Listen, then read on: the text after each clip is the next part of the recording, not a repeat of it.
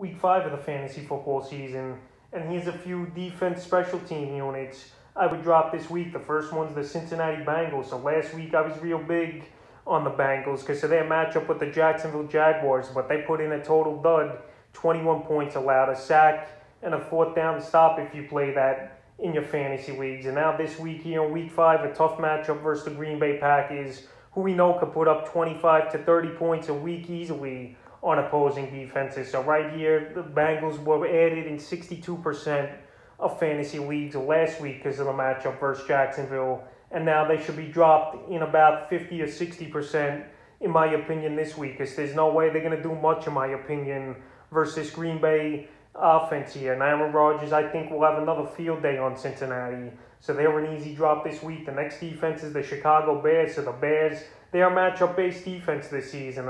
In Week 4, they had a pretty good matchup versus the Detroit Lions, and they had a pretty good fantasy day. 14 points allowed, 4 sacks, 2 fumble recoveries, and 2 fourth down stops for the Bears. But in Week 5, they got a tough matchup at the Las Vegas Raiders, who we know can put points on the board. We know Derek Carr is a gunslinger, and this Raider team, they just know how to score the football, especially in their home field in Vegas in the indoor stadium over there. So right here, the Bears this week, there'll be a drop. And then Week 6, they verse Green Bay, and Week 7, Tampa Bay. So at least 3 weeks right there. There's no use in the Chicago Bear DST unit. And they were an easy drop. They were added in 22% of fantasy leagues for that Week 4 matchup versus Detroit. And now they should be dropped once again back onto the waiver wire. In the third and final defense, I would look to drop this week's the Indianapolis Colts. So the Colts, they had a good matchup in Week 4 versus the Miami Dolphins. And they delivered with a pretty good fantasy day with the Colts. 3 sacks, 2 fumble recoveries,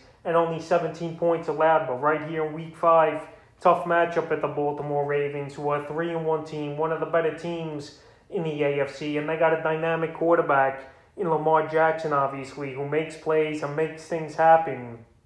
So this Colt defense for this week could be dropped, but in Week 6, I think they're a defense you could use once again versus a weak Houston Texan offense. But right here for Week 5, you just drop them, stream someone else, and if they're still out there after this week, you go out there and stream them for Week 6. So that's a few defenses I would look to drop heading into Week 5 of the fantasy football season.